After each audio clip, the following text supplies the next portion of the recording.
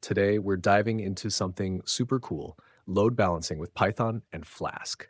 If you've ever wondered how big websites handle millions of requests without crashing, or how traffic is distributed across multiple servers, then this video is for you. We're going to build our own simple load balancer using Python and Flask, and I'll explain everything step by step. So grab your coffee and let's get started. All right, so what exactly is a load balancer? Imagine you're running a website and suddenly thousands of users start visiting at the same time. If you have just one server, it might crash because it can't handle all the traffic.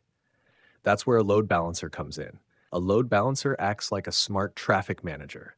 Instead of sending all requests to one server, it distributes them across multiple backend servers. This way, no single server gets overloaded. If one server goes down, others can take over. It makes the system faster and more reliable.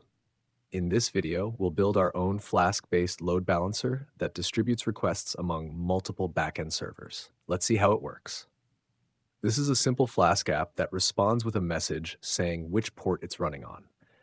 Let's break it down step by step. First, we import Flask to create our web server. We also import OS, which helps us read environment variables. Now, here's the cool part. We define a route @ so whenever someone makes a request, this function runs. Inside the function, we check the port environment variable. This tells us which port the app is running on. Then we return a response like, "Hello." This response is from port 501, or whichever port is being used. Finally, at the bottom, we check if the script is being run directly, read the port number from environment variables, defaulting to 5000 if not set, and start the Flask app on 0.0.0, making it accessible to other devices on the network.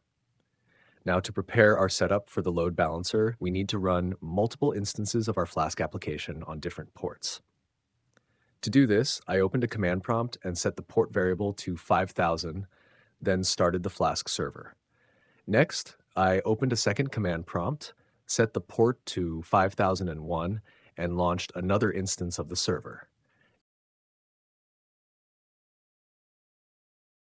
Finally, I repeated the process in a third command prompt, setting the port to 5002 and starting yet another instance. Now, we have 3 separate Flask servers running, each listening on a different port. Let's move on and build the load balancer. This Flask application acts as a reverse proxy that distributes incoming requests to different backend servers. Let me walk you through how it works. First, we define a list of backend servers. These are the Flask instances we started earlier. We also keep track of which backend server to use next with the current backend variable.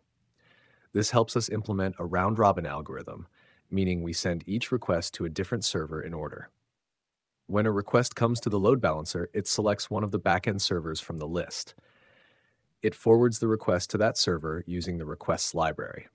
If the request is successful, it returns the response from the backend. If the selected backend is down or unreachable, it returns an error message instead.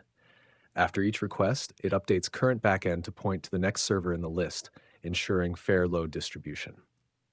Finally, the load balancer itself runs on port 3000, meaning all traffic will go through it before reaching any backend servers. Now let's run it and see how it distributes the traffic.